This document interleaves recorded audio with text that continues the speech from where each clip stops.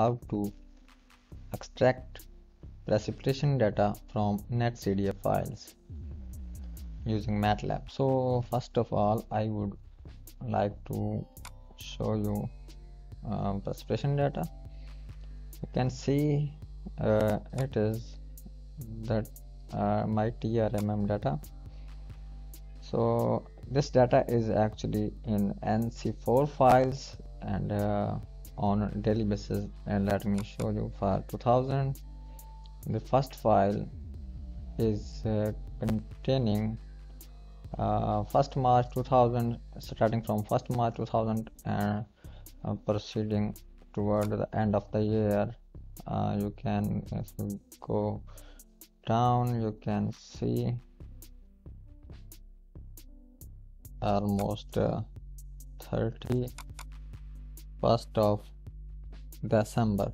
So basically TRMM data is starting from 1st March 2000 and moving toward the end date. So it is on a daily basis, and also you can download it on annual basis. So let's suppose we are going to check for 2016. It is starting from 1st of January 2016 and moving toward the end. It is 31st of December 2016. For entire year on one file is containing data of 1 day, global data.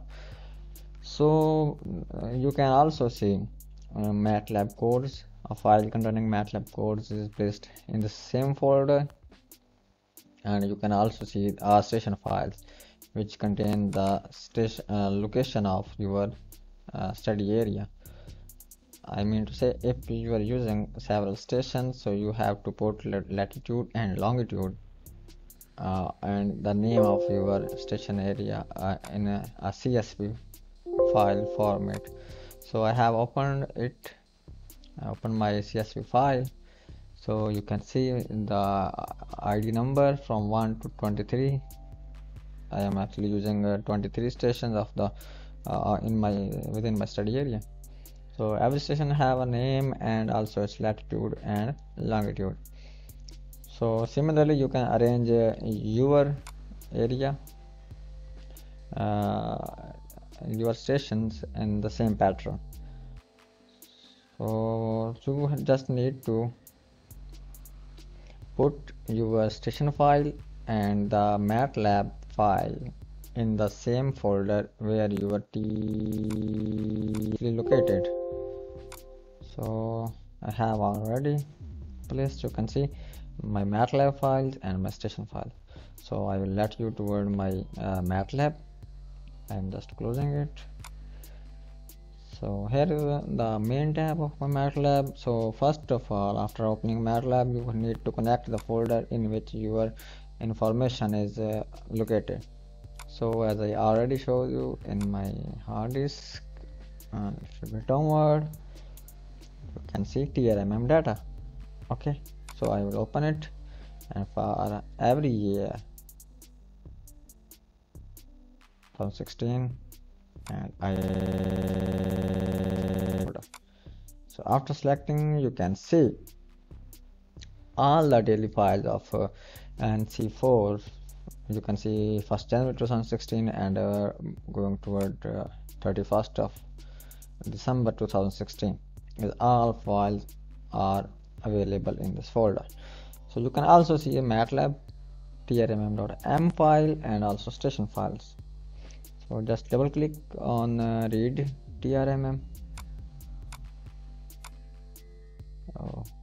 After double clicking TRMM, this file will open here. So you just need to run this file. If you are using these same name of your station files and the same format of your NetCDF files such as NC4, you do not need to change anything. You can just click Ctrl A, select all, and you can proceed to run. So when you click on run button, it will start reading your NC4 files from the start. Let's suppose from 1 and going toward 366, because every day have one individual file, unique file for every day.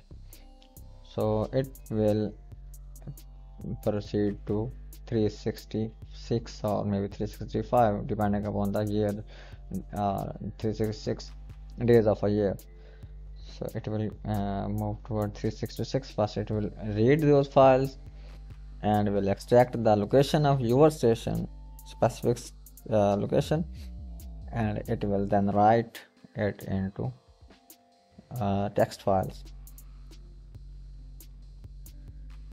So later on you can join or merge those text file in some single Excel file or something like that, depending upon the requirements.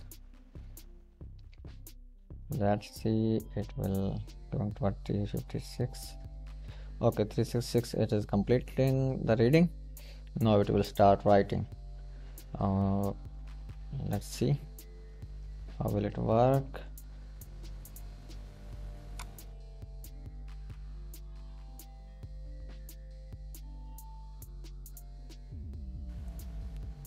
So you can see it start writing from 1 to the end. So all of my 23 stations have been completed. Writing station 23 is done. So it means my every station has been the work has been done. So let's see how is it how the problem done. So we'll go to TRMM again. Where is that TRMM? This one. Just double click on it and you can see. Do you remember? It was 2016. So just double click on it. So in the bottom, it is the stations. All the stations you can see here from TRM station 1.txt, starting from station 1, and it is till station 23. So let's see, we will open our first station. So there is no precipitation in the first few days and there is some little precipitation at 0.13 mm. The data is in millimeters, so you can see that my data is already extracted. So for other station, it is on a daily basis, and it is starting from 19.9 is the precipitation for 1st January 2016, because your first file was 1st January 2016, and it is containing, and last one is 31st of December 2016.